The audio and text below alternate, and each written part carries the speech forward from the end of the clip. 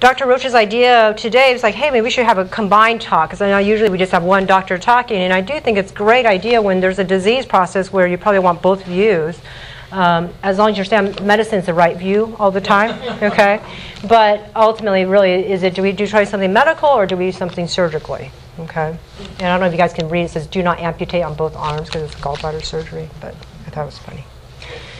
So what exactly is a gallbladder mucocele? So accumulation of thick, immobile, rubbery mucus within the gallbladder. So the contents eventually will obstruct bile flow or rupture into the abdomen. And you'll see there's many different types of gallbladder mucoceles, but it all depends on the stage of the maturity, you know. And the ones that are really, really impressive, you know, when you literally can peel the gallbladder wall away. I've seen green, black, and then sometimes they'll be very pale. But either case, a lot of times they're pretty rubbery and impressive. When you do submit these, the histopathologically, really there is a very little inflammation, but they can have inflammation in the wall itself. A lot of times it's related with the bacterial infections and such, or there's a lot of necrosis that's happening. And they've identified some cases where maybe we're seeing an increased incidence of gallbladder arterial thrombosis. That may maybe be a secondary issue because a lot of times they're hypercoagulable, you know, when you have a crisis situation in particular. The thought process is, you know, there is definitely excessive secretion of this gel-forming mucins, and it has very abnormal properties. And it's really done by the entire gallbladder epithelium, but we really don't know the cause. People have tried to study this stuff, and it really doesn't have a lot of bile acids in it. It's definitely not the right content compared to regular bile. And on biopsy, or I'm sorry, on histopath, you'll see a description of cystic mucinous hyperplasia is frequently seen. They don't feel that cholecystitis is part of the inciting factor. There's plenty of them, that, again, that don't have inflammation at all. We don't know that cystic mucinous hyperplasia, it's not necessarily a cause or effect. We really just don't know. It's probably some kind of multifactorial issue. Biliary mucoceles as a clinical diagnosis was not really reported until the mid-90s. So it's kind of interesting because, like, what's the thought process of that? And some people thought, well, everyone's, you know, doing more ultrasounds. Before it was very difficult to get an ultrasound, unless only at universities. But at the same time, necropsies were done all the time, and people doing surgeries and such. So I still feel like there's probably not just a simple answer. We're detecting them more because we're doing more ultrasounds. But there may be something else related. Talk about gallbladder dyskinesis, especially with hypothyroid dogs. Maybe there's some component to that. But again, not very simple, straightforward. Because not all cases of gallbladder mucocele have the exact same pattern. I mean, they look the same as in the histopath and the actual mucocele itself, but we really don't know why. So which animal is likely to get a gallbladder mucocele? And really, the answer is all of these. You know, any of these, usually small to medium-sized dogs, but we do have a higher prevalence in certain breeds. So we do know that it tends to be older dogs. Mean is 9 to 10 years old. Mostly they're small to medium, but we have reported large breeds that can get this also. No sex predilection. And it often is associated with hypothyroid and Cushing's disease, but that's not necessarily the cause, okay? It may make things worse in the formation, but we see so many dogs with Cushing's and hypothyroid don't form mucoceles. And there's definitely a strong predisposition. So the Shetland sheepdogs, maybe they often will be the primary hypercholesterolemic dogs, and they're not hypothyroid actually. They have seen a gene in particular for the Shetland, that's the ABCB4 gene, and it's supposed to be a phospholipid translocator expressed on the hepatocytes and the canonicular membranes. So, you know, they did a lot of study, at least particularly on the Shetland sheepdogs, because they are so unique and they're overrepresented. But we do see Cocker Spaniels, Pomeranians, Schnauzers, and maybe the key thing is the hyperlipidemic ones, you know, because we definitely have that population that are hyperlipidemic, then maybe those are the ones that are predisposed to mucoceles, diabetes, pancreatitis, and so on. And then Chihuahuas are a little bit higher too, but really it's less common in the mixed breed, but I would never use this type of description to rule out a gallbladder mucocele. And there doesn't seem to be a seasonal or regional variation in this disease process. Gallbladder mucoceles and endocrinopathies. There's been some pretty large studies when they look at endocrinopathies, and then what are the chances of this dog having gallbladder mucoceles. So they look at these guys, and they do feel that maybe there is that with hypothyroid, they're 3 times more likely to be diagnosed with hypothyroid when you have a mucocele dog compared to a dog that doesn't have mucocele. And hyperadrenal corticism, they are 29 times more likely to be diagnosed with Cushing's compared to dogs without. And they tend to have higher post-ACTH cortisol levels alone, and they need higher doses of trilostane. And what's interesting is people have tried to say, well, maybe there's Cushing's. What happens if you give a dog with tons and tons of steroids? Is that going to cause a dog to have mucocele? It doesn't seem to be a direct link, okay? Because there's a lot of like IMHAs that are on high-dose steroids. Do we see a higher prevalence of mucoceles in them? Not necessarily. So what are the clinical signs? They can really vary from asymptomatic to really non-specific GI distress. That could be literally vomiting, episodic vomiting, like that Chihuahua we saw today, to episodic soft feces, to really just cramping, decreased appetite, but then it resolves. And that's why a lot of people don't necessarily go to the vet, because a lot of times they don't really make that link. I always try to tell my clients that if you have gallbladder disease, a lot of people have gallbladder disease, so they kind of know when I ask, like, you know, if you know anybody in the family that has gallbladder issues or gallstones, you'll often frequently have indigestion, decreased appetite periodically, nausea, and they'll usually kind of get the idea of gallbladder disease as very nonspecific sometimes. And eventually, over time, it can be progressive cholestasis, and then eventually, at the worst case scenario, is acute bile pancreatitis. The most common signs are vomiting, anorexia, lethargy, abdominal pain, icterus, and fever. However, these signs are relatively vague in certain ways, because we've seen that a lot with pancreatitis and acute gastroenteritis, which is much more common than just gallbladder mucoceles. And cholelithiasis looks exactly the same. Biliary parasites, pancreatic or biliary neoplasias when it starts blocking the duct. And you can have cholecystitis, inflammatory liver diseases, and then bile duct strictures. Frequently, we do have gallbladder mucoceles and pancreatitis, you know, especially when you're already kind of full, and maybe the pancreas just got swollen enough, now it's really blocking, and then they really blow up. When we look at blood work, it's not always necessarily easy to predict the severity of disease and the outcome of the disease. When you see that there's inflammatory leukogram, it's about 50%. You know, anemia, it's mild. It's probably a chronic issue, so you get anemia of chronic disease. Elevations in liver enzymes. Again, today our case has complete perfect blood work. Keep in mind, sometimes if you have gallbladder mucoceles, eventually it does back up into the intrahepatic ducts, so then you can have secondary liver disease also. About 50% of gallbladder mucoceles will have concurrent liver disease, but we don't know they can have separate primary liver disease, and then you can have ones because it's due to the mucocele, so it's hard to differentiate. And then elevation, I think it's interesting to note that like only about 50 to 83% of dogs have high bilirubin, you know, despite what the gallbladder looks like. Many dogs with gallbladder ruptures do not have hyperlipidemia, bilirubinemia.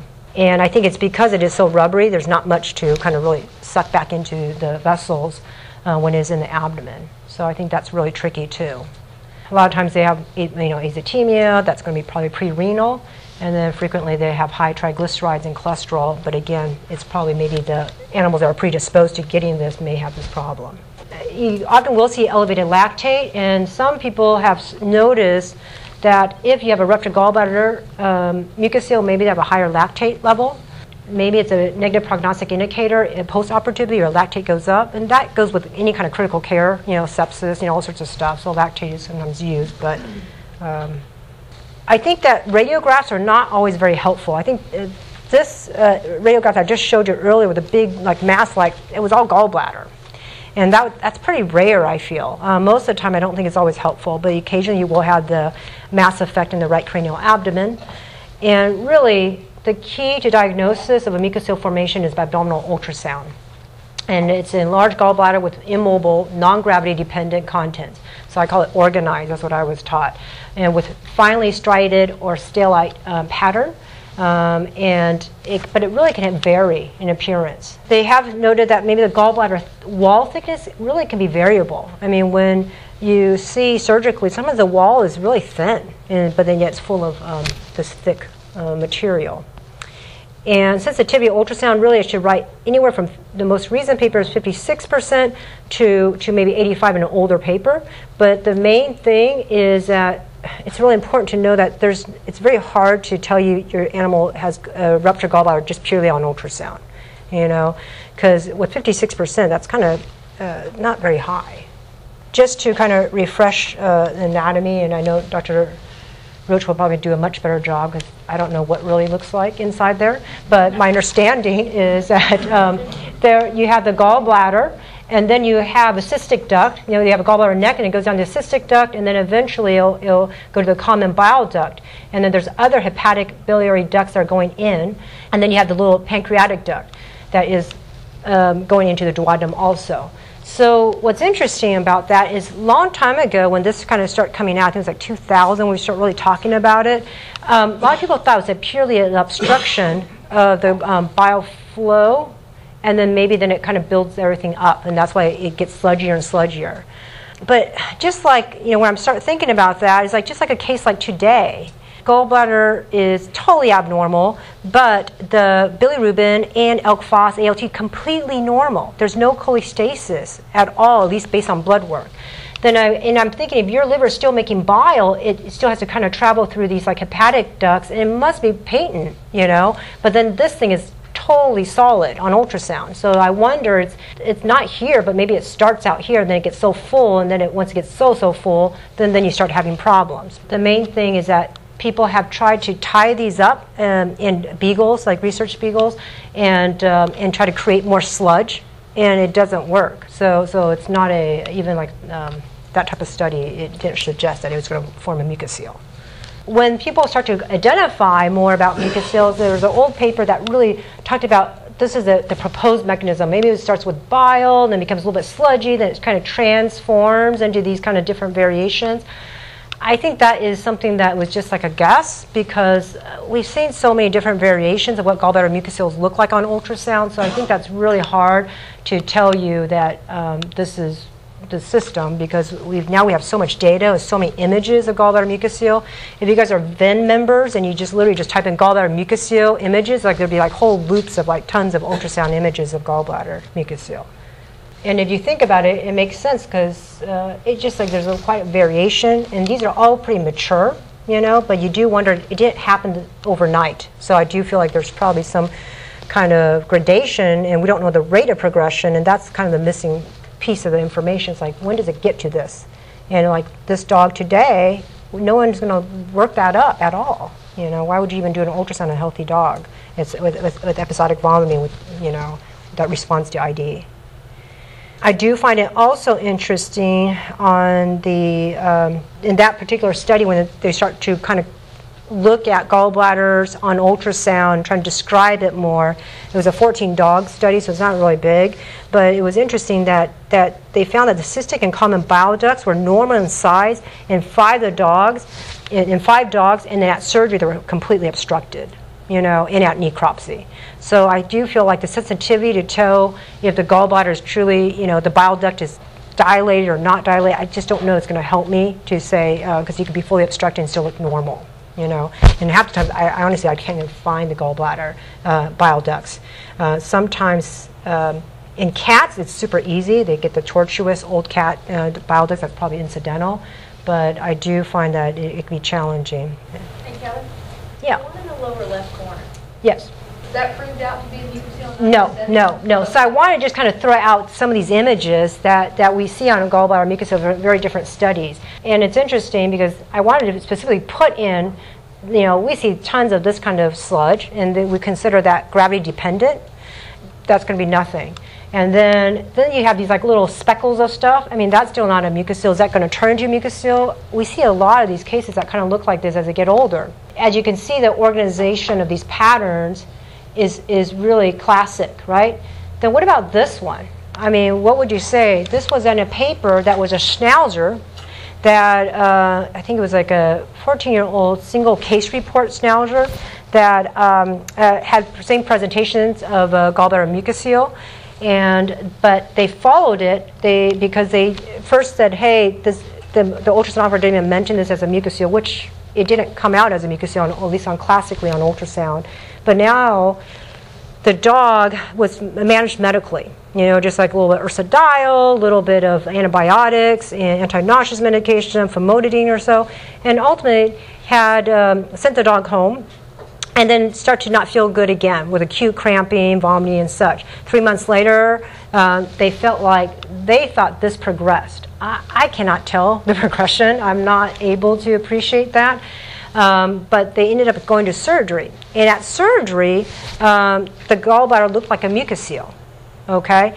Histopathologically, it did not have the cystic hyperplasia. So by definition, it didn't have the cystic hyperplasia, but when they opened it up, it was like a solid, chunky, very organized mucocele. So is that just a phase of it? I get bothered when I start to see little striations, along the wall, personally. So I don't know how we could classify this as a truly a mucocele or not. Histologically, it didn't come back as a mucocele, but it acted sure like one.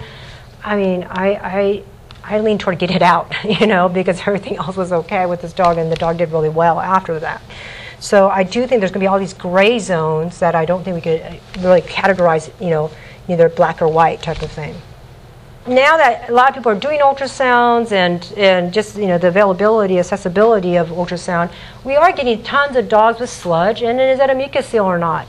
And it is impressive that gallbladder sludge is often an incidental finding,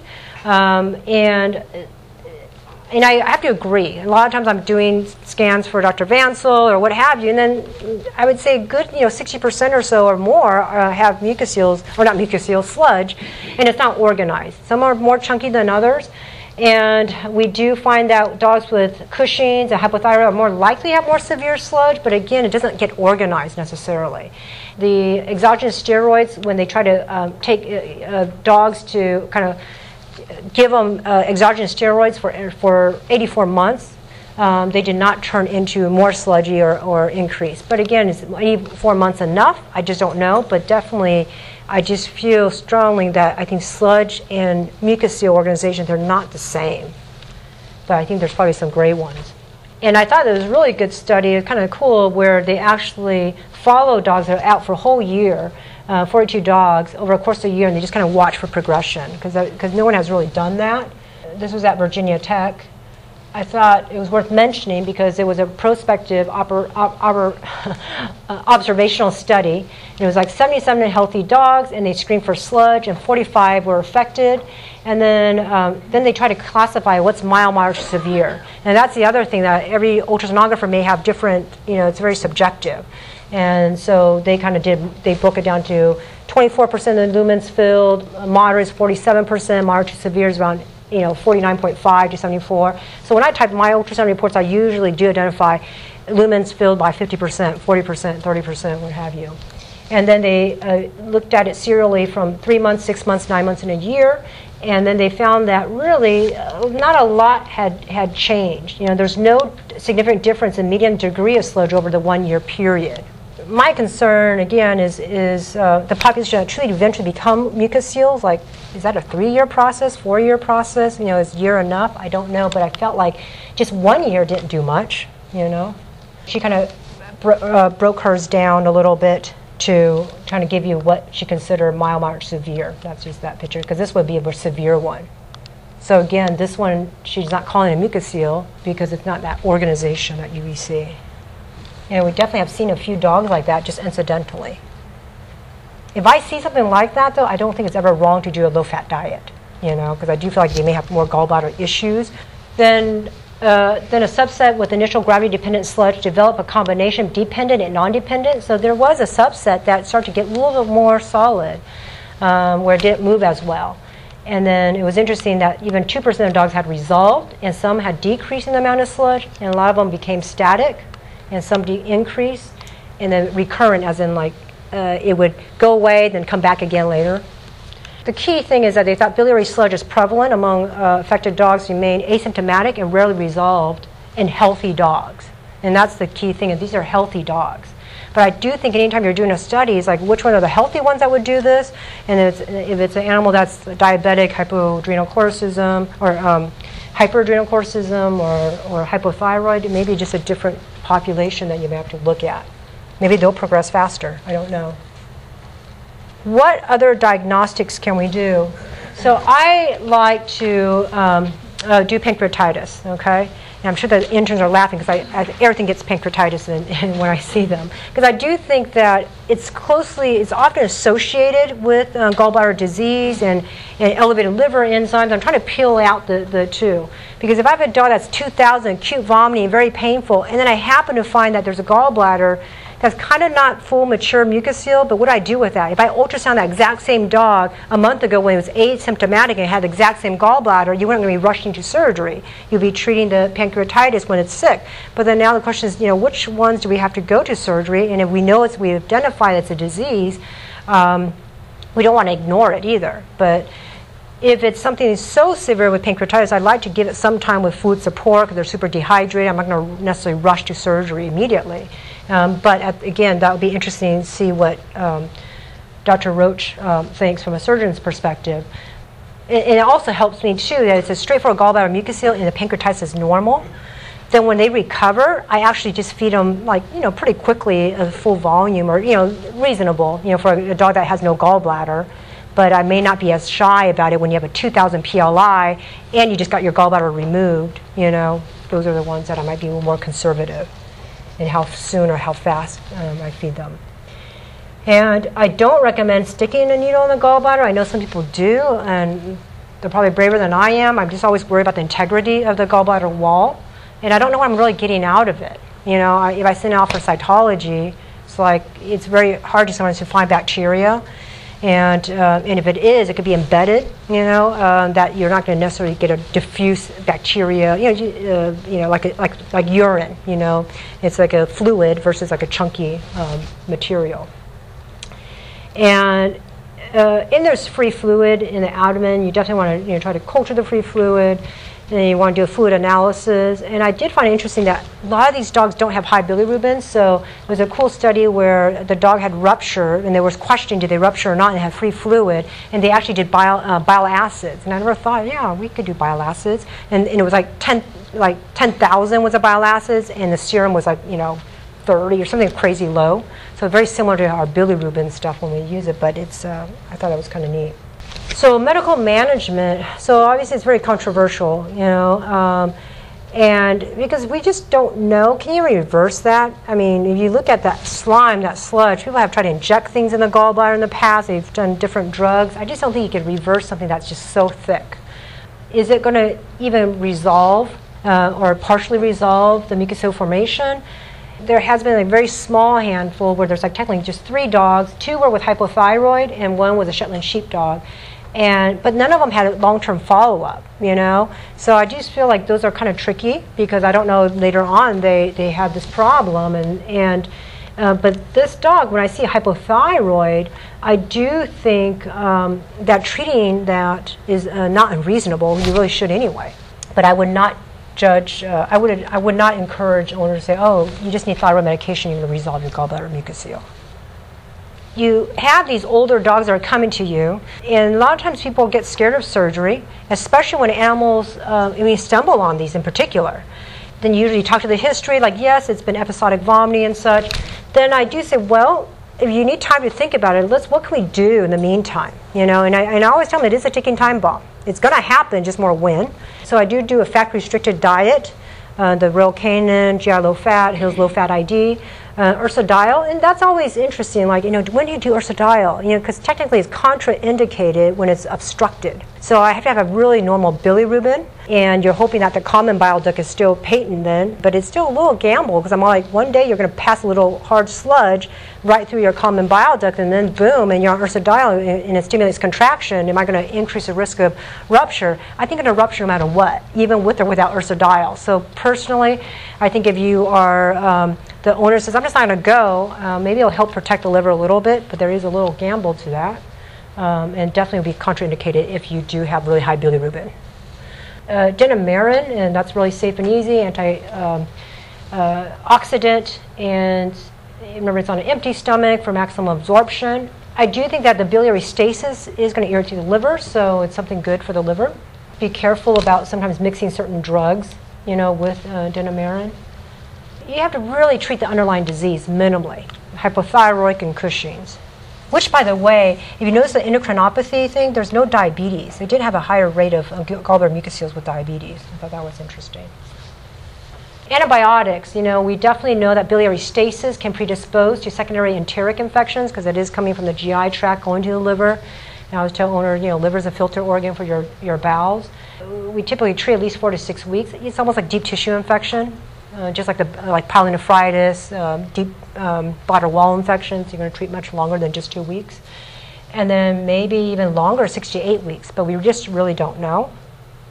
When you look at culture results, it really varies. It's a pretty big range. 2.7 to all the way up to 67% are positive. So if you put all the studies together, and the most recent one, it's like 190 some cases, it was like 14%.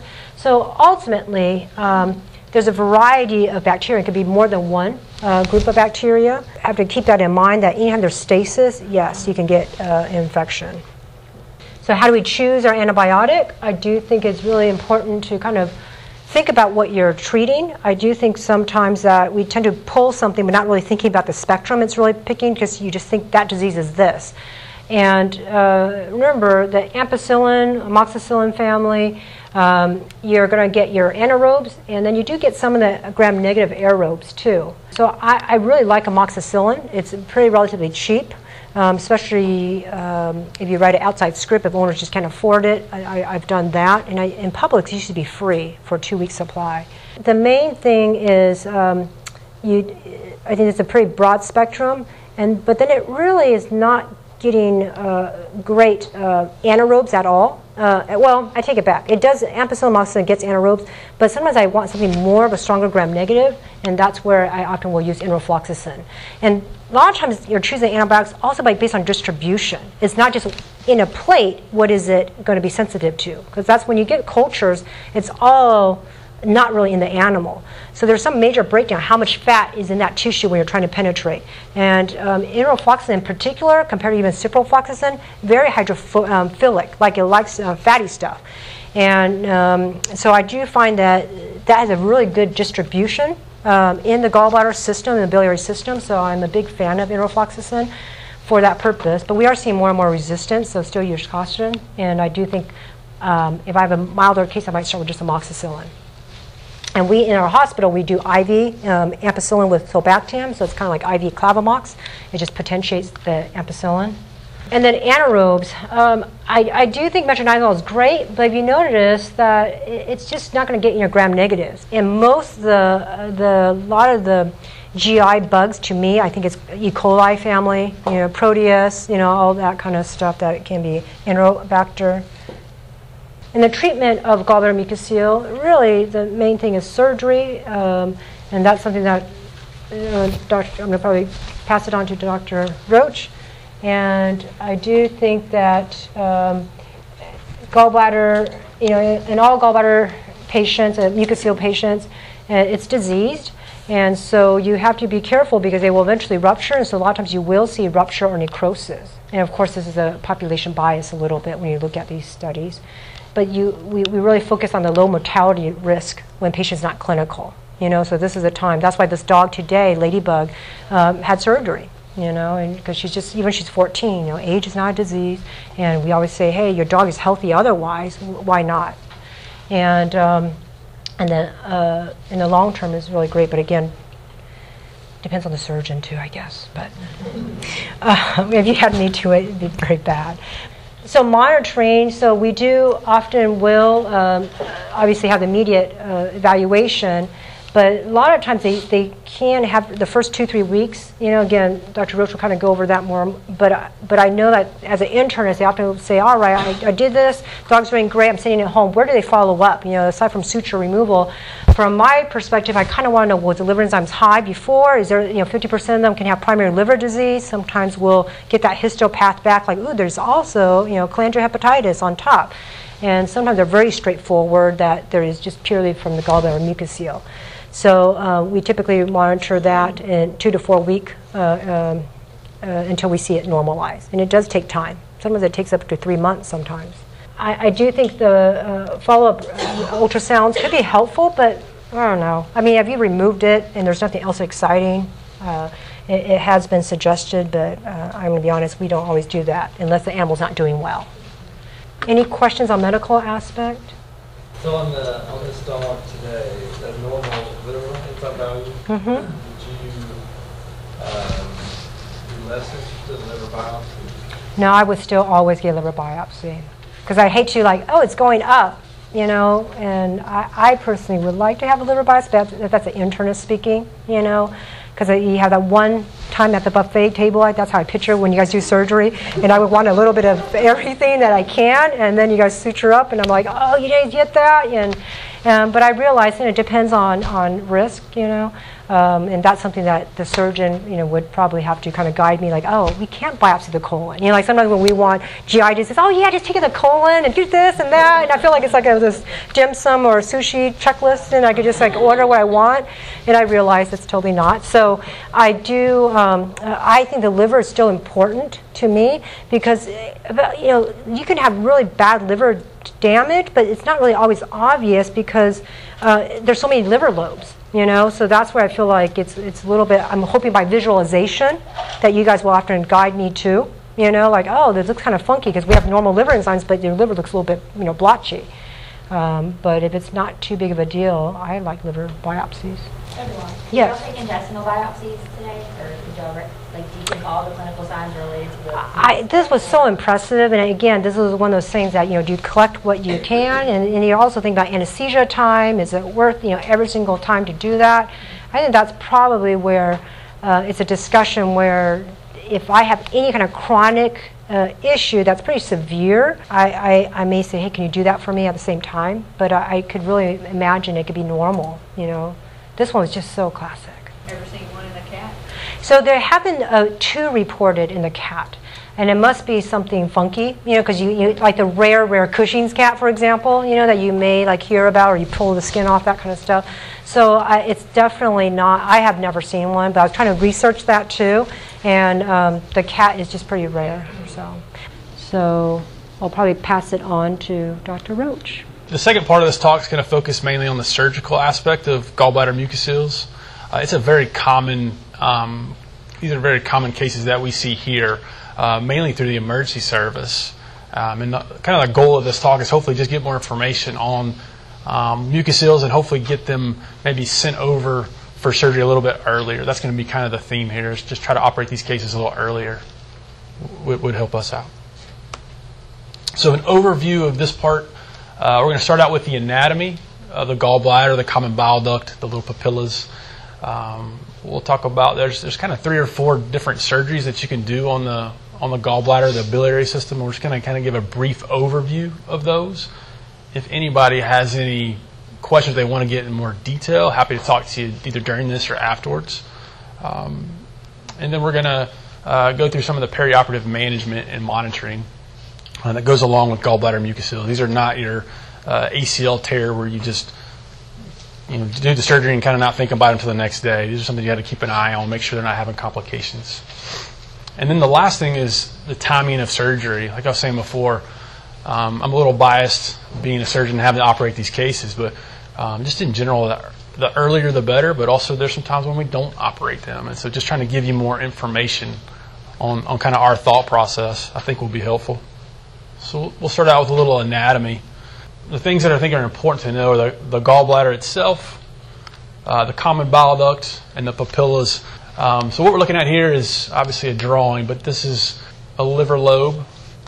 The gallbladder itself is generally shaped like a pear, if you will. It has it kind of tapers down to a neck into what's called the cystic duct. That connects the gallbladder to basically the common bile duct. The common bile duct goes from the hepatic ducts, which are these little branches off each liver lobe, and then this main tube that goes down to the intestines is the common bile duct. As far as when I think about biliary surgery, to me it's more like plumbing. The bile, which is made in the liver, has to get into the intestines somehow. And so ideally it just uses the normal anatomy. It comes through the hepatic ducts, through the common bile duct into the intestines. But if that's not possible or something's wrong, we can manipulate the plumbing there. We can just make sure there is a tube taking the bile from the liver to the intestines. That's kind of the overall theme when you're talking about biliary surgery. Doesn't matter if you're a dog or if you're a person, if the bile can't get into the intestines, you're not going to survive. So this is a little bit different drawing just to kind of show a little bit further distal. Once again, we have the gallbladder. It tapers down to the cystic duct, and then it joins up. I would consider this still a common bile duct. All the hepatic ducts are dumping into it. And dogs have different anatomy. Sometimes there's a lot of branches coming in up here, sometimes even coming on the gallbladder. Just be aware where the gallbladder stops and where the hepatic ducts start to come in, and then be aware of the common bile duct and where it enters the intestines. If you're going to do surgery on the biliary system, you just need to know a couple of these points. The anatomy is really important. The common bile duct will enter the intestines, usually in the proximal duodenum. So what I typically do is just follow the common bile duct down to where you just can't see it anymore. On the dog today, the dog had no fat on it. It was super easy to see this green or blue common bile duct going all the way to the intestines. And then there's an intramural portion of the common bile duct, and it's usually, depending on the size of the dog, a centimeter or two, maybe a little bit more. And then it dumps into this little, or enters the intestines at this, what's called a major duodenal papilla. Almost like a little nipple on the inside of the intestines. And so when you're doing some of these procedures, like you're trying to flush it, you need to know where that is. You don't want to make this 5-inch incision in the intestines trying to find this little teeny opening. And so we'll talk about this a little bit more when we talk about flushing the common bile duct. But just the anatomy is really important. The pancreas, which lives right here between the stomach and the intestines, has little ducts. Some of them do enter alongside the common bile duct. That's more common in cats than in dogs. So when they have concurrent pancreatitis, a lot of times they'll have blockage of the biliary system. In dogs, generally the pancreatic ducts enter at this little minor duodenal papilla down here, just a little further distal down the duodenum. So now we'll just kind of go through, just like I said, a brief overview of kind of the three or four most common surgeries we do in the biliary system. By far, the most common thing that we do is remove the gallbladder, called a cholecystectomy. The indications for a cholecystectomy would be the gallbladder is the source of the problem. Does that make sense? So a mucocele would be an example of that. Coleoliths, so you get stones in the gallbladder. Cholecystitis, infection of the gallbladder or inflammation of the gallbladder. And so the idea here is you can solve the problem by removing the gallbladder. You can only remove the gallbladder if the common bile duct is patent, if it's working. You got to have one or the other. You got to have the bile getting from the liver into the intestines somehow. So if that common bile duct is, you're not sure if it's working or not, you can't take the gallbladder out yet. You got to make sure it's patent first. We'll go through the dissection and the ligation of how to take out the gallbladder here on the next couple slides. But I put laparoscopic up here. That's something that's been out, I don't know, the past 5 to 10 years. There's kind of these individual case reports. And I was just at a laparoscopic meeting last summer, and there's a lot of people that are starting to do it. So I think in the next 5 or 10 years, there'll be a lot more folks doing it. The keys with doing it laparoscopically, it has to be an early case. No common bile duct obstruction, no adhesions, no leakage, which unfortunately is not the cases that we normally see. So we don't get the opportunity to do it laparoscopically yet, but maybe in the future we see those earlier cases, we can start doing that. But tonight we're just going to talk about doing the open procedure. Kelly touched on this a little bit, the last thing here, the lab submissions. We generally culture the liver and the gallbladder together. We put them in the same little culturette, and then we usually biopsy the liver. As far as the gallbladder, when it's a mucocele, we actually have an example over here from today's dog. You can tell it's a mucocele. You don't really need to spend the owner's, in general, need to spend the owner's money on getting a confirmation that it's a mucocele from the lab. So this is just a picture intra-op. The dog's head's up top. The xiphoid would be right here. These are the balfours. Cranial is the top. These are the sides. Caudal is the bottom. This is the gallbladder. This is a lobe of the liver. Looks like a lobe of the liver. And then you get the pancreas coming in here, so the duodenum will be pretty close. And what we're looking at here is this gallbladder does not look healthy. It looks enlarged compared to the size of the dog. It's kind of got this white, greenish, kind of opaque look to it. And so overall, the idea is we're approaching this abdomen with the idea of removing this gallbladder. How do we do that? The first thing I do, other than try to remember to do a full exploratory, is I try to improve my exposure. So we use balfours. We'll have an assistant a lot of times use the spoon from the balfour to kind of hold the xiphoid cranially. Well, I think a good little tip is I usually take a 4x4, depending on the size of the dog. I take a 4x4 and stuff it gently between the diaphragm and the liver on the right side, and do the same thing on the left side. And what that does is it just pushes the liver and the gallbladder caudally. It just brings it back just about an inch. But sometimes they can make all the difference as far as your exposure. We did that just a couple hours ago. I think it worked out quite nicely. So for the dissection part of it, the cholecystectomy part, I'm just going to use this diagram to kind of show you what we're doing. This would be the fundus of the liver, or the fossa of the liver. So this is the gallbladder sitting between the quadrate lobe of the liver and the right medial lobe. And then it narrows down to the cystic duct. Once again, you have the hepatic ducts into the common bile duct, and you would enter the intestines over here. So the goal here when we're taking the gallbladder out is to peel it out of the fossa, out between these liver lobes, which are usually attached. There's usually some intimate attachments around the edge of it. And so what we do, you want to start to try to get an edge there. There's several different ways to do it. My preference is to take some cautery, like bipolar cautery specifically, and just try to get an edge going.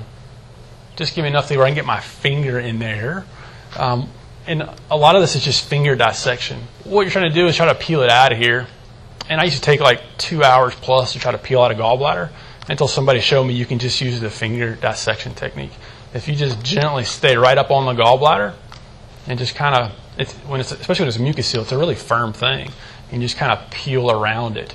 As long as you're staying up near the top here. When you're dissecting further towards the cystic duct, you'll be a little more careful. The vessels are a little bit bigger. Might get some bleeding there. But you can get usually the majority of the gallbladder dissected pretty quick by just taking your finger. You can also use the inside of a pull tip suction. Just take the little outer part off and use the inside. Some people use Q-tips. There's a lot of different ways. I found the finger dissection thing to be pretty successful. Depending on the stage that it's in, like today, it was pretty straightforward. There was no adhesions, no sign of rupture. Sometimes you open the abdomen and everything in there is stuck to the gallbladder. It takes you an hour just to find the gallbladder. Those are not fun, but once you get down to the gallbladder, it's the same principles. You still have to dissect it out of this fossa here. So the second part, in my mind, kind of the critical part, this is where you just kind of slow it down a little bit. This is where you can make mistakes. This is where you can have some big complications if you're not careful. Is once you've peeled, so once the orient again, this is the liver, this is the fossa that the gallbladder was in. We've peeled that out, and now we're down to the cystic duct, or like the neck of the gallbladder. Where it tapers down is where you want to ligate it. There's several different ways to do it. I generally take a right angle forceps and just clamp gently below the mucocele part, or below the big part of the gallbladder. In this picture, they're showing ligating the vessel separately. You can do that. That is definitely not necessary. I think everybody here never ever been around. They just ligate it all at once. As far as ligating it, it's usually just an encircling ligature. You can do one or two. My preference is to do a single modified Miller suture.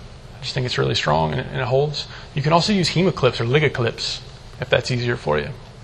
Is there only one vessel, or is it varies in animals, like that vessel that... There's usually one main vessel that goes with the gallbladder, but sometimes, depending on how chronic it is, or adhesion, sometimes they'll have vessels that attach up here in the fossa that are pretty intimately associated with the gallbladder. And so that's when you're doing the finger dissection, you just be gentle with it. And usually, if you run into that vessel, you can kind of feel, okay, that's not dissecting very easy. And so you just kind of peel around to that area, and then you can just cauterize it or ligate it, and then just keep moving on. So sometimes you do get abnormal vessels, but the straightforward ones, you basically just peel it out of there and you just take it off at the base. Can you leave too much at the base if you don't get far enough distal? So that is unknown. As somebody who stares at these a lot, I'm like, I don't know the answer to that. It seems like you want to get all of this gallbladder tissue out of there. My understanding of how these things form is like the mucoceles, they form from the tissue in the gallbladder. And then all that abnormal tissue, if it builds up, some of it can flow down into the common bile duct and obstruct. And so if you leave some of that, so say you took it off right here, I feel like it'd form a little mucocele right there, potentially. So my goal is always to get it down past the big part of the gallbladder. You don't want to take it here. And sometimes that's challenging to see. And so that's where you just slow it down. This is where you really need to just be sure of what you're doing. And if you're not sure, then err on the side of, I'm going to take it up closer to the gallbladder. The worst case scenario is they have another mucocele. I'm not sure that's ever been reported. But if you take it down here, I can promise you, you're going to know about it real quick. Only 24 hours, I'm not going to do very well. Does that make sense? So it's really, you're just dissecting it out of this little fossa, and then you're just ligating at that base.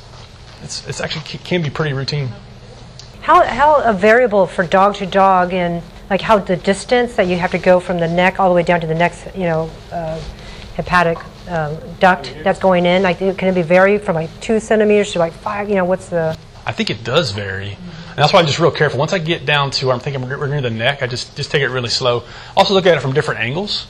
I'm left-handed, so I'm looking at it usually from this side. And so I just try to look around, just make sure I'm not missing something. Like today I had Dr. Ike handling it. I just had her move it around a little bit, just make sure I'm not missing one of these ducts coming in. I don't want to ligate the hepatic duct from one of the liver lobes if we don't have to. I would say the hardest ones in my mind to remove are the ones where the mucocele goes all the way down to here. It just seems like there's no neck to it. It's just like there's no neck. It's just the head right down to the shoulders, if you will. And you're like, okay, how are we going to ligate that? In extreme cases, you can also, if you're having trouble with it, if the mucocele is not like jello, sometimes you can just, if this thing is huge and you can't even see behind, you can't see down to the bottom of it, you can make an incision. I've done it a couple of times, make an incision to the top, and just put the suction here and just try to work that stuff out, and then you can just follow it down. Once you get that jello out of there, it collapses down. Then you can find that neck and take it off. Overall, if you can help or if you can prevent the mucocele, this biliary stuff from coming out to the abdomen, you should try to prevent the contamination. This stuff can be kind of caustic, and it varies from looking like jello to looking like a can of snuff or dip to like little chiclets of things, and when they rupture, they can just go all over the place. So just take your time, be careful. If you have a hepatic duct that's dumping directly into it, you just ligate it through them? So if they're going into the gallbladder, I do. And I imagine that there is a second duct coming in somewhere lower. But yeah, if you're taking the gallbladder and it's coming in here, you got to ligate it. What the concern is that if you just kind of peel this thing out of here and miss that duct, then you close that abdomen up and it's going to be leaking bile out of that liver, and that's going to be a problem. So try to catch it during your dissection, feel those things. And a lot of what we're talking about right here is not in any book. I mean, there's just not a lot of discussion on this. This is cutting edge stuff right here. Like Dr. Wang was saying earlier, mucocele is kind of come in all different kind of shapes and flavors and all this stuff. This is kind of the classic. It just looks like this like black jello kind of stuff. These are actually great because it's kind of tough to spill these. They're just so solidified when you cut them open. But they can also be like this, where you get these things that just fall out, or almost like a little finer material, and they can certainly cause contamination. But there's just a lot of variety here. Like this one has all these strings and stuff. I imagine on the ultrasound it looks like the little stellate things. So the second procedure, so the cholecystectomy is by far the most common thing that we do with gallbladders. A side note of that, a lot of cases that come in that are obstructed or they've already ruptured, we need to make sure that common bile duct is patent. And so this is where we hold off on taking the gallbladder out until we know that the common bile duct will work. If we take out the gallbladder and the common bile duct doesn't work, then that's a dead dog. I mean, that's just how it is. And so we want to kind of figure that out on the front end. We don't take the gallbladder out until we know that we got a way for the bile to get to the intestines. And so the way I was trained, that every time we took the gallbladder out, we would make an incision in the intestines and pass a catheter up the common bile duct, flush it, make sure it was patent. We would close that, and then we take the gallbladder out. And I've done that a zillion times. And it was just part of my routine. And then recently, talking with other surgeons, probably the past 5 years, and then the past couple of years going to some soft tissue meetings, the vast majority of surgeons no longer flush the common bile duct unless it is obviously obstructed, and you can look at it and see if it's just like full of stuff, or they have an elevated like total bilirubin indicating that there's some obstruction. And the reason for that is it's not the hardest thing to do in the world, but you do introduce risk when you do the flushing, because you're going to open up the intestines.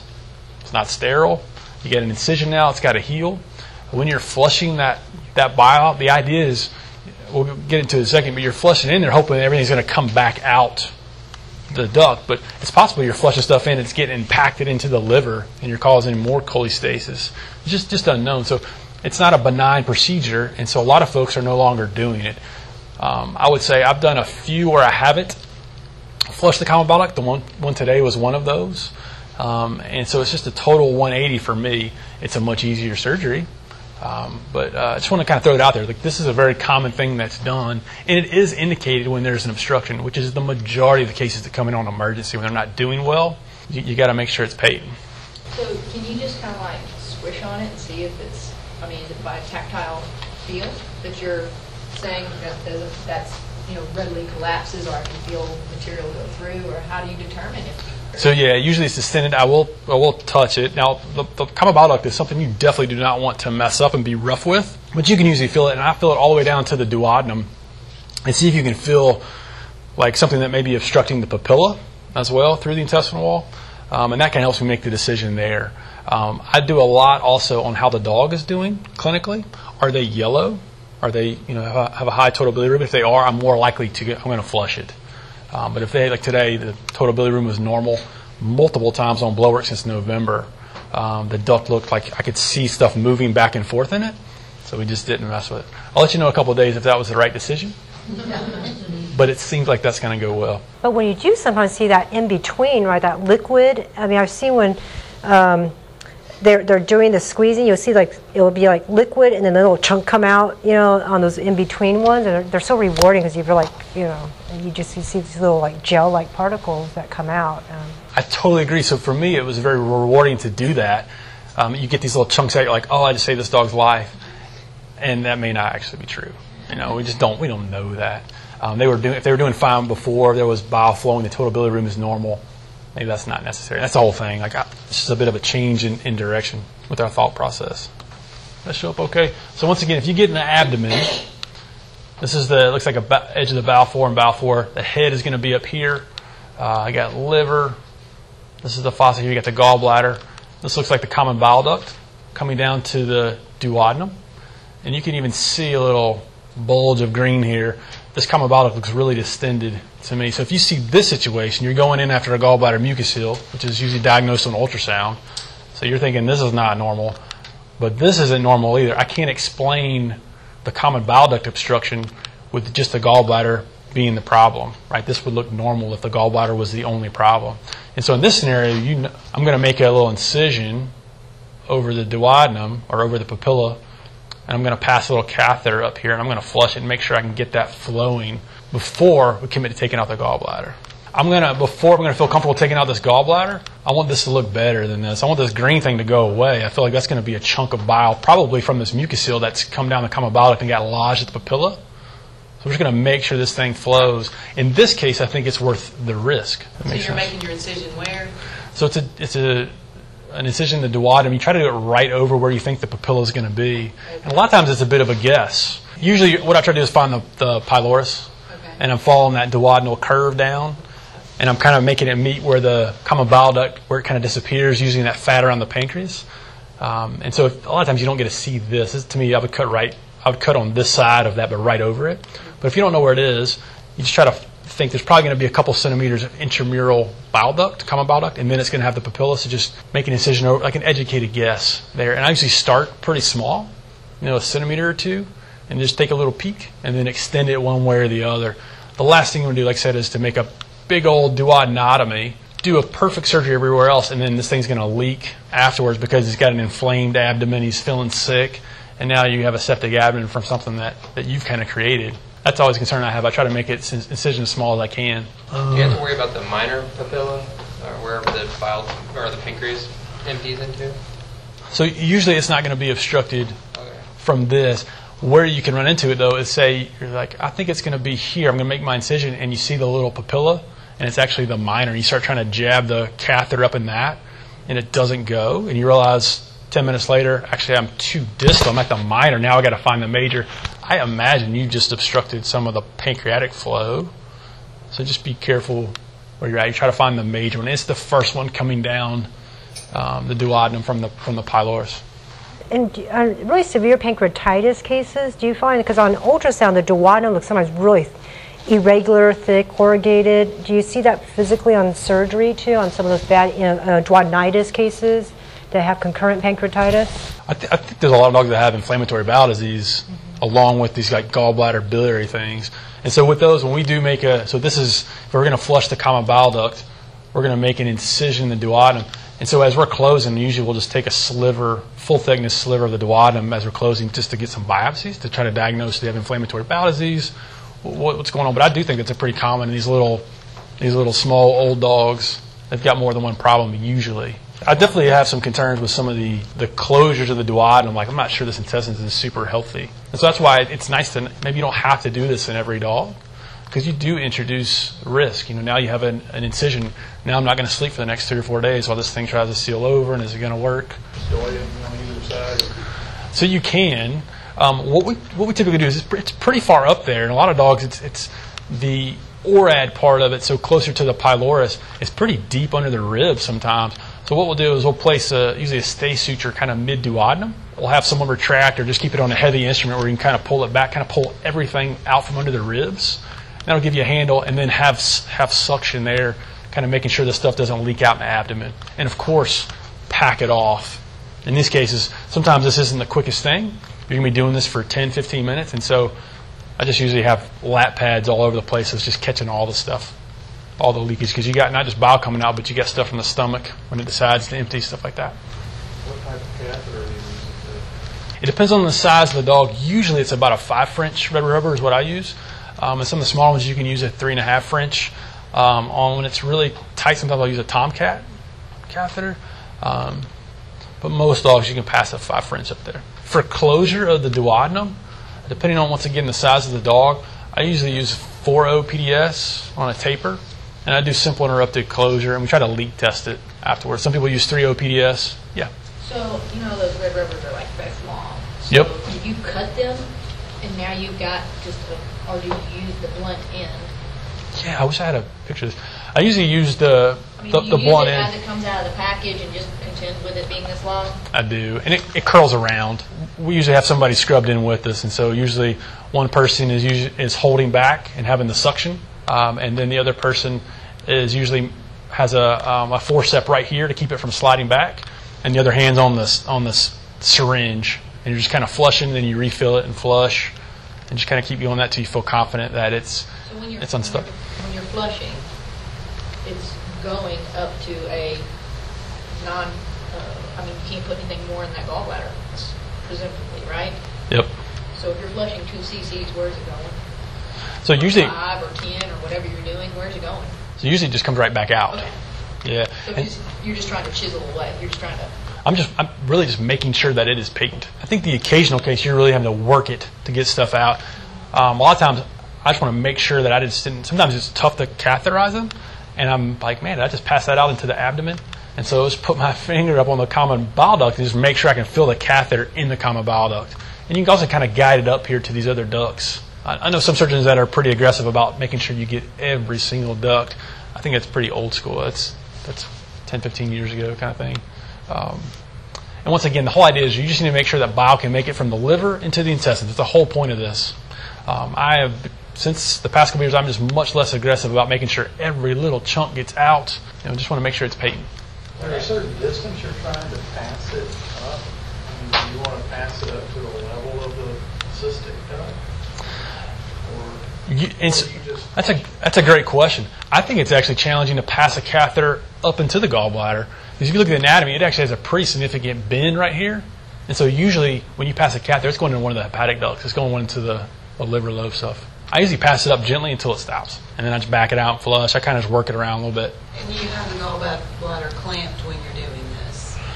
Sometimes. Or no?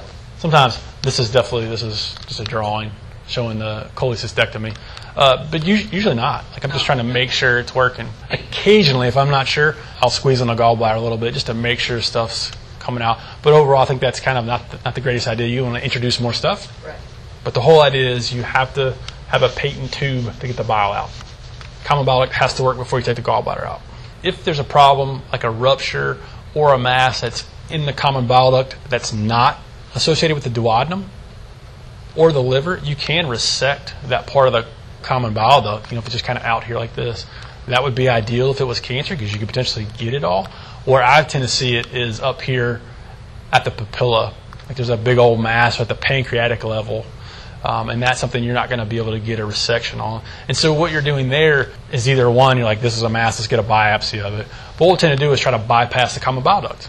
That's why we're waiting to see, make sure this is patent, because if you just go in there and just take the gallbladder out and then you start assessing this and you find a mass here, that's a dead dog, right? If he's obstructed here and you've already taken the gallbladder out, where that gallbladder helps you is you can take the gallbladder and attach it to the intestines. It's actually not that challenging of a surgery. And what that does is you can just bypass the common bile duct. All the bile will just come out of the liver, it'll find an obstruction here, so it'll just work its way back up, and then it'll dump into the intestines. I'm actually going to skip ahead to that since we're talking about it.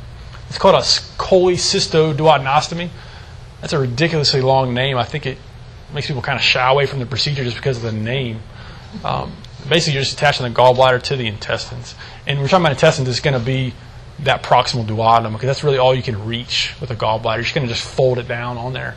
But the indications for that is when you have a common bile duct obstruction or the common bile duct is ruptured, it's not healthy, and you're going to have to ligate it. And so there, if that dog's going to survive, your option is to attach the gallbladder to the intestines. Anybody done this before? I'll just try to walk you through a little bit. What you're going to do is you're going to attach the gallbladder to the duodenum, that proximal duodenum, and a lot of times you've already tried to pass a catheter up the common bile duct. That's when you figure out you got a problem. This thing is obstructed. I can't do it. So your duodenum is already opened. You just use that same incision. You try to make it at least 2.5 centimeters in diameter as far as that permanent stoma that you're going to form. And you can just fold that gallbladder down and you're going to make a 2-layer closure. And so what you can do is start on the far side, the side closest to the liver. That's kind of the blind side. And you can go ahead and just shoot your 2 layers. And then you can make your incision in the gallbladder that matches your incision in the duodenum. And then you can, this is what's happening here, and then you start coming around that near side that you can see from the front. And just do a 2-layer closure. So you did just a 360? Yep, I usually don't go all the way around with a continuous. I usually stop at the ends. I'll do 180 degrees with a continuous. But you want to do a 2-layer closure if you can. Sometimes these are really teeny dogs or cats. But the idea here is this is typically, I know we're talking about mucoceles, but this is typically not with the mucocele. What's happening here when you're doing this, there is like a mass on the papilla or the common bile duct, and you're just having to reroute it. In this case, the gallbladder is huge because it's so distended. The bile is backing up into the gallbladder. It's getting hugely distended. The biliary ducts, so it's going to look like this. You can go in there and you're like, oh, everything's really backed up here. If this is the liver and that's the gallbladder, all the hepatic ducts and the common bile duct is really distended because there's probably a mass down here. And so what you do when you attach that gallbladder to the duodenum, what you'll find is that dog probably has a really high total bilirubin, and the next day you check, it's probably going to be at half or less because all that bile is like, oh, thank you, I can just flow out into the intestines now. Like I said, it's a little bit different. This really isn't with the mucoceles because the mucocele, your gallbladder is also not going to be healthy. If your common bile duct is obstructed due to mucocele stuff, you can almost always flush it out. You can get it working. Is that confusing? This is always the big question for us: when to cut these dogs. How to manage these cases when they come in your hospital. So when to cut, I think there's one that's pretty easy, and that's when they have bile peritonitis. It's already ruptured, it's leaking. That's a pretty obvious choice. Either they're going to go to surgery or they're going to be euthanized. There's not really a good medical management for this. And so how do you diagnose bile peritonitis? Kelly talked about it earlier. If they have fluid in their abdomen, you can compare the bilirubin concentration of the fluid with the serum. If it's greater in the fluid, that's consistent with a bile peritonitis. You can also do cytology. I've never looked at bile pigments in my life, but apparently you can. Kelly also talked about this. When you have a gallbladder that's ruptured due to a mucocele, you may not have fluid in the abdomen because that gel stuff's not going to really just flow out. And it's really kind of already plugged off the common bile duct, so you're not going to get backflow from the liver out that gallbladder. And so sometimes it can be confusing to know when that occurs. Is it already ruptured? Is it not? A couple slides will show you that the ultrasound is really not that sensitive for picking up gallbladder ruptures. But overall, if you're looking for something, you're like, should we cut this or not? And there is fluid that's consistent with a bile peritonitis, that is a reason to cut. And sometimes, like on ultrasound, the ones that rupture, you'll literally see this like the shell or the gallbladder mucocele itself, it's, you know, there's no gallbladder wall to it. It's just like it's kind of plopped out, and it's just like in the abdomen. You'll be like, just literally when they open it up, it's just like a little kiwi there. So it's weird. So the bigger question is when to operate specifically gallbladder mucoceles. Patient comes in, has some non-specific clinical signs. They get worked up, have an ultrasound, and you diagnose a mucocele. The question is, what do you do with that? Do they go right to surgery that day? Typically not. Typically they're going to be, well, let's get on some medications, let's get back in for a recheck in a couple of months or a few months, let's check some blood work. But from a surgical standpoint, I would say, looking at some studies, there's been no proven correlation between the ultrasound pattern of gallbladder mucoceles and the patient's clinical disease, or if they're ruptured. There is a paper out there, like Kelly was saying, a lot of them have different scales, like 1 to 4, stuff like that. There's one that's 1 to 6, with 1 being kind of the mildest, not a lot of formation, and 6 is like a very mature mucocele. But there's a study out there that shows that a lot of the ones, at least in that particular study, that were ruptured were actually stage 2. And so there's not this logical progression through the, oh, we're only at stage 3, we will recheck in 6 months and it might be stage 4, and we'll just kind of follow this. It really is kind of a ticking time bomb. Like, we just don't know how these things progress. We don't know when it's going to rupture. And I find that pretty scary from a surgery standpoint. I often find from a medical standpoint, it's like the pancreatitis. That's where once it kind of blocks the pancreas is so swollen too, and then the gallbladder was already partial, then it's like boom, you know, what made it? So those are, I do see maybe why those cases that have associated with pancreatitis, because you know that mucocele has been sitting there at least for several months, that something had changed. The reported sensitivity, I did notice that Kelly picked the highest percentage. That was from a 2004 study from Dr. Pikey. That's old. That's actually a surgeon's study. But the more recent ones, the 2017, 2016, the JVIM, I think that says for internal medicine. 55% chance of, or sensitivity for ultrasound picking up gallbladder rupture, and the 75% in the 2016 study. And the whole point of that is, you can talk about percentages all day, but really we're talking about this specific dog. Can you tell on this dog that that's ruptured or not? And the sensitivity is just not great. And so there's going to be some unknown there, some judgment you're going to have to make. Medical management, Kelly already kind of shredded that study. There's a 2008 study looking at 2 dogs that had mucoceles that resolved with medical management. It's really like these are case reports. One of the dogs was lost to follow-up after 3 months. It's just like a really tough report to really base your treatment recommendations on. You can definitely medically manage them. There's a lot of different reasons why you may do that. Maybe finances for the owner, maybe the situation they're going through. But in general, when you have a gallbladder mucocele from a surgical standpoint, I would say the owners at least need to hear that surgery is recommended. We don't know if this thing's going to rupture and when, and so you at least need to hear about surgery. So we're going to talk about when to cut. We talk about when we're not going to cut or when we don't recommend it. One of them is gallbladder sludge. There is some evidence that this is part of the continuum with the mucoceles, but there's not enough evidence to say if you have sludge, you should remove the gallbladder. The benefit has not been shown to be worth the risk with that, so that's a wait and see. If the patient has concurrent disease, that may be the source of the clinical signs. Kelly touched on this. This is a very common thing. You talk about pancreatitis. It can be pretty challenging to know what is the cause of the signs. Is it pancreatitis? Is it this gallbladder mucocele?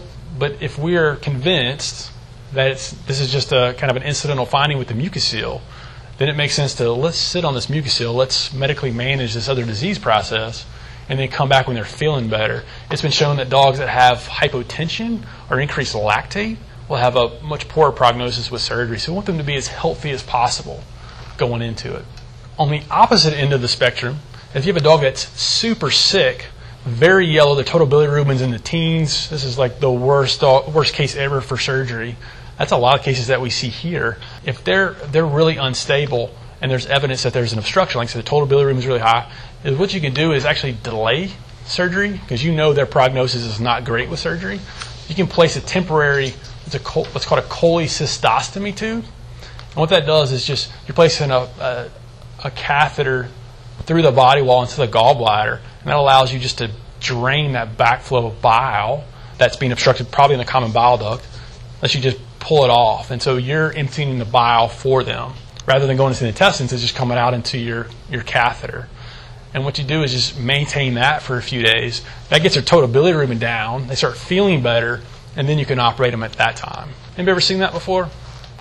We did a few of those at Georgia when I was training there, and it was pretty amazing. You actually feed the bile back to them through like an NG tube. It worked quite well. You can either put it in with ultrasound, or you can even do like a real quick laparoscopic procedure and kind of visualize that catheter going into the gallbladder. What you use is a pigtail catheter. This thing has a stylet. When you put the stylet in, the catheter is straight. So once you punch it into the gallbladder, you remove the stylet, and the end curls around like a little pigtail, and that keeps it in the gallbladder. This is just a picture of The other end of the catheter. it's coming out the body wall, usually the right side. Sometimes you have to go between the ribs. Put like a grenade on it. It just hooks into like a bag. You could, but really just kind of aspirating off of it intermittently. And so this can really save you in those cases that are doing terrible. You just know that dog's not going to do well under anesthesia. This is at least an option. Do you just suture anything at all? It's literally just a catheter that pops in and there's nothing. So what you do, usually the gallbladder is pretty close to the body wall. You'll purse string it, finger trap it to the skin on the outside. If you're going to medically manage these, so say it's a pancreatitis case and they're backed up, you want to leave this in for, even though they may get better pretty quick, you want to leave it in for a couple weeks, let a fibrous adhesion form between the body wall and the gallbladder, and then you can just remove this thing and the hole will close on its own. Do you have to kind of tug it? So like I'm thinking like a peg tube, you know how like sometimes we You don't have to. You don't have to It kind will of form seal? a little, there's a study on that, it'll form a little adhesive thing all the way up to it. You just leave it in for 2 weeks and it will be fine. And does it matter the consistency of the bile, like echogenicity of the bile? Like is it, if it's super liquidy versus? So with a mucocele, this probably isn't going to work well because it's jello. Where this comes in is when there's a common bile duct obstruction. Everything's backing up into the gallbladder, backing up to the liver. This is where that's helpful. But usually what we're doing is when we did this, we would go in surgically and remove the gallbladder later, remove something, and we would just take this out. This is a bit of an extreme thing, but it's an option. Because as a surgeon, you're like, please send this case over earlier. Let's make this as easy as possible. And then, of course, it shows up at 2 in the morning, and it's ruptured, and it's like, this is going to go terrible. This is a way to kind of get out of that situation and just trying to get them feeling better again prior to surgery. So peri-op management, like I was saying before, this is not like an ACL surgery where you just get them onto pain beds and just check on them in the morning. You definitely want to monitor these guys. They can do poorly. One, during the procedure, during anesthesia. They can also do poorly afterwards. You just need to keep a close eye on them.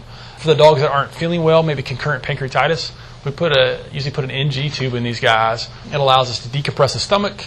It also allows us to feed them early. And then anytime you have an intestinal incision and you're worried about it, if you have an NG tube in, you can just put some contrast down there in a couple days and take some x-rays and just make sure there's no leakage from your enterotomy. I find that very helpful. It helps me sleep at night. Survival rates when you're talking to owners. 6 studies out there that I found. The most recent one is 2009. These are all retrospective studies, so these are not great studies to be basing your treatments on, but these are numbers that are out there.